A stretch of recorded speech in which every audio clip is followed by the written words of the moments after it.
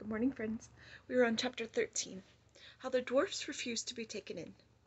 Tyrion had thought, or he would have thought if he had time to think at all, that they were inside a little thatched stable about 12 feet long and 6 feet wide. In reality they stood on grass. The deep blue sky was overhead, and the air which blew gently on their faces was that of a day in early summer. Not far away from them rose a grove of trees thickly leaved, but under every leaf there peeped out the gold or faint yellow or purple or glowing red of fruits such as no one had seen in our world. The fruit made Tyrion feel that it must be autumn, but there was something in the feel of the air that told him it could not be later than June. They all moved toward the trees.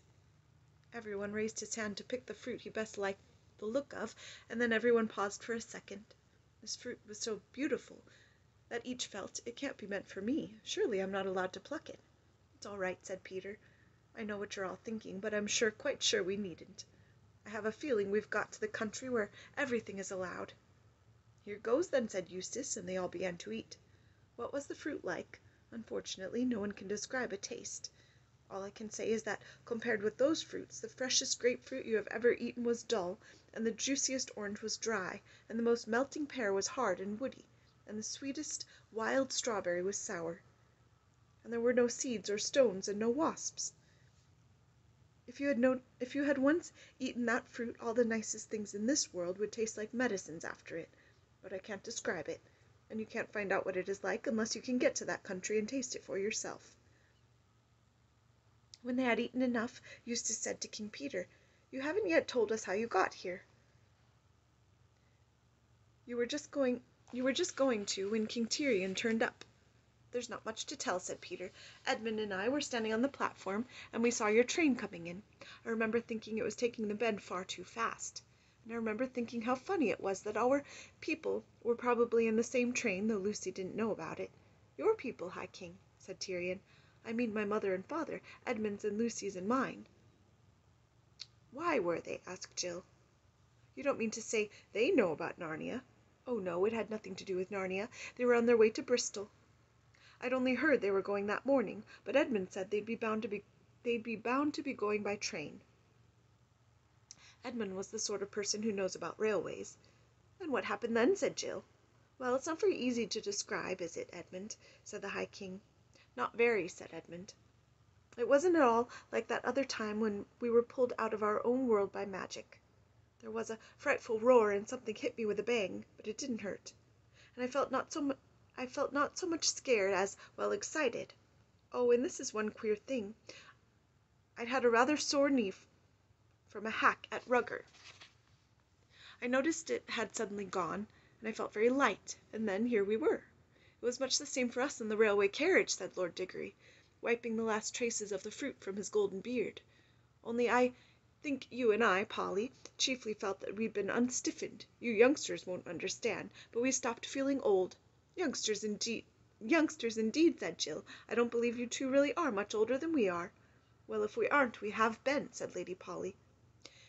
"And what has been happening since you got here?" asked Eustace.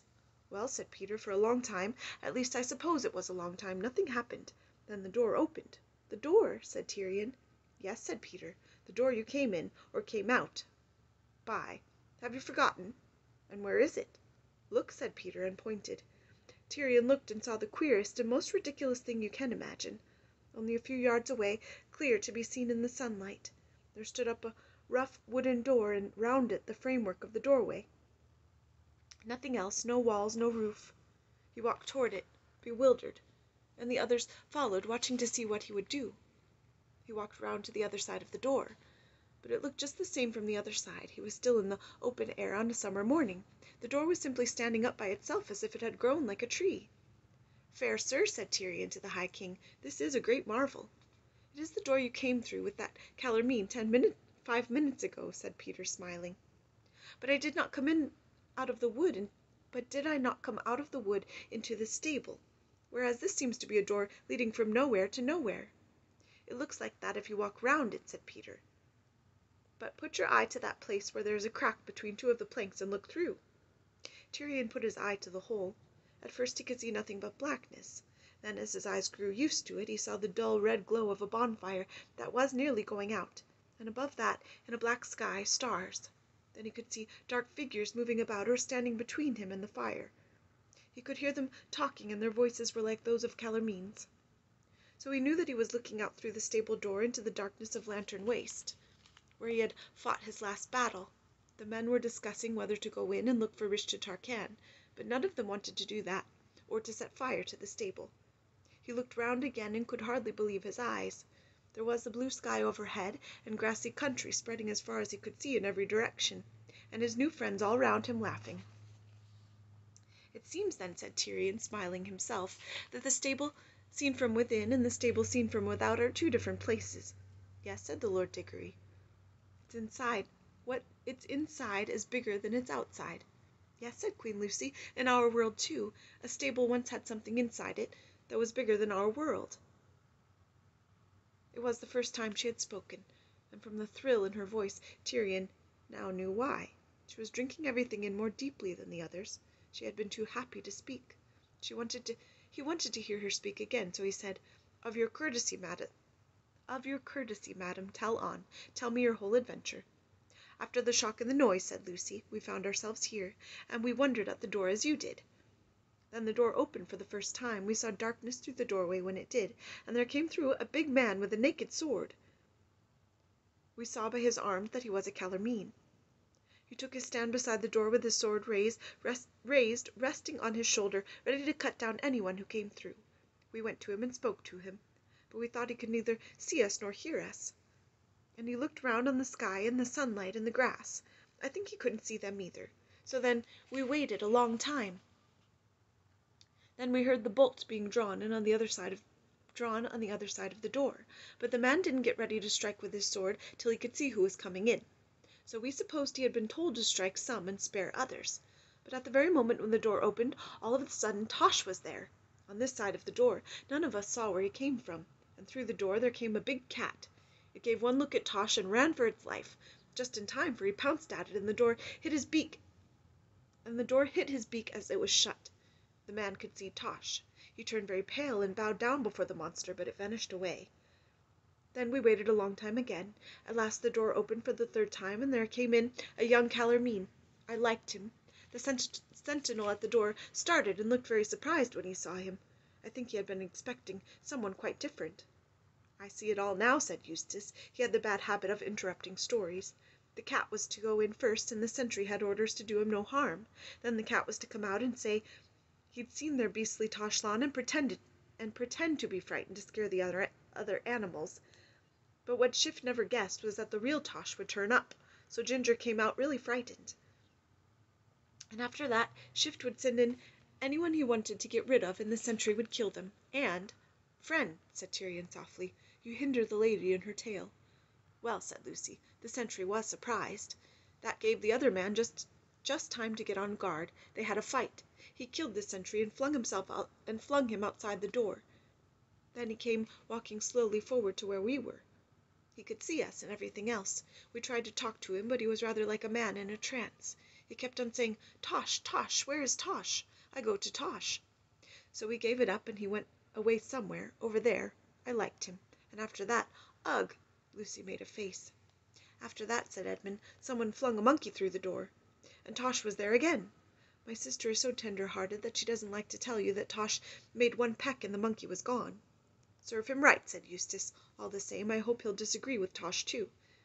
"And after that," said Edmund, "came about a dozen dwarfs, and then Jill and Eustace, and last of all yourself." "I hope Tosh ate the dwarfs too," said Eustace. "Little swine." "No, he didn't," said Lucy. But don't be horrid. They're still here. In fact, you can see them from here. And I've tried and tried to make friends with them, but it's no use." "Friends with them!" cried Eustace. "If you knew how those dwarfs have been behaving—" "Oh, stop it, Eustace," said Lucy. "Do come and see them. King Tyrion, perhaps you could do something with them." "I feel no great love for dwarfs today," said Tyrion. "Yet at your asking, lady, I would do a greater thing than this." Lucy led the way, and soon they could all see the dwarfs. They had a very odd look.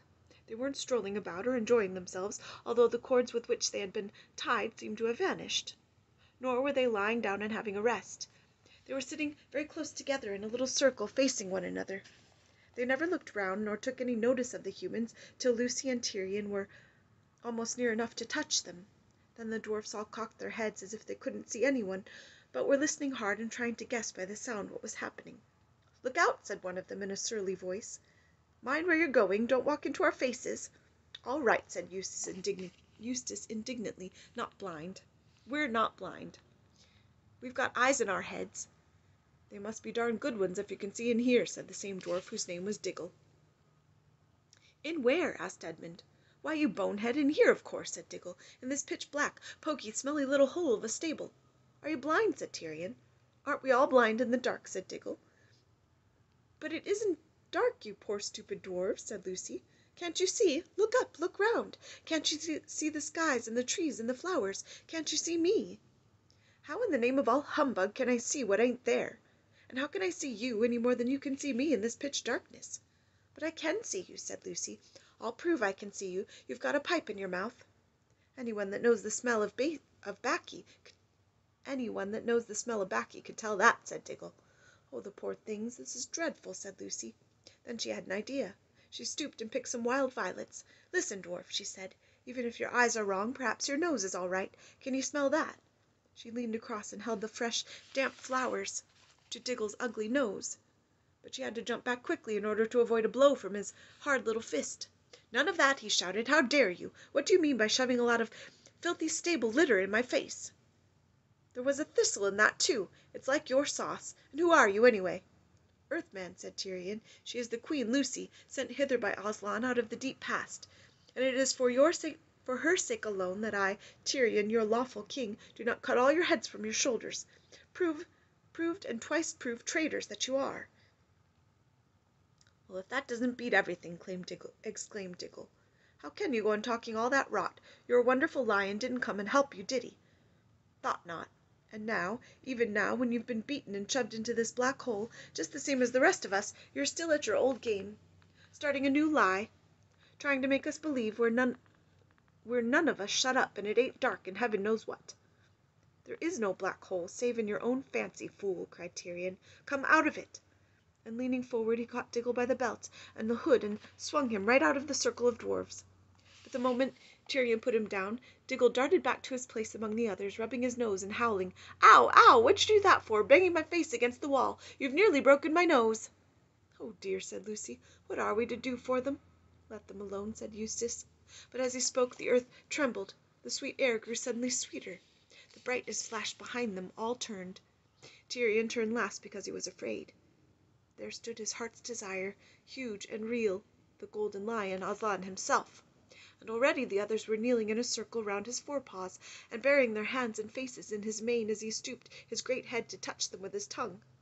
Then he fixed his eyes upon Tyrion, and Tyrion came near, trembling, and flung himself at the lion's feet. And the lion kissed him and said, "Well done, last of the kings of Narnia, who stood firm at the darkest hour." "Aslan," said Lucy through her tears, will you, do something for these poor dwarfs?" "Dearest," said Aslan, "I will show you both what I can and what I cannot do." He came close to the dwarfs and gave a low growl. Low, but it set all the air shaking. But the dwarfs said to one another, "Hear that? That's the gang at the other end of the stable, trying to frighten us. They do it with a machine of some kind. Don't take any notice. They won't take us in again." Aslan raised his head and shook his mane. Instantly a glorious feast appeared on the dwarfs' knees. Pies and tongues and pigeons and trifles and ices, and each dwarf had a goblet of good wine in his right hand. But it wasn't much use. They began eating and drinking greedily enough, but it was clear that they couldn't taste it properly. They thought they were eating and drinking only the sort of things you might find in a stable. One said he was trying to eat hay, and another said he had got a bit of an old turnip, and a third said he had found a raw cabbage leaf. And they raised golden goblets of rich red wine to their lips and said, "Ugh, fancy drinking dirty water out of a trough that a donkey's been at. Never thought we'd come to this." But very soon every dwarf began suspecting that every other dwarf had found something nicer than he had, and they started grabbing and snatching and went on quarreling, till in a few minutes there was a free fight, and all the good food was smeared on their faces and clothes or trodden under foot. But when at last they sat down to nurse their black eyes and their bleeding noses, they all said, "Well, at any rate, there's no humbug here. We haven't let anyone take us in. The dwarfs are for the dwarfs." "You see," said Aslan, "they will not let us help them. They have chosen cunning instead of belief. Their prison is only in their minds, yet they are in that prison, and so afraid of being taken in that they cannot be taken out. But come, children, I have other work to do." He went to the door, and they all followed him. He raised his head and roared, "Now it is time!" Then louder, "Time!" Then so loud that it could have shaken the stars, "Time!" The door flew open. Have a good day, friends.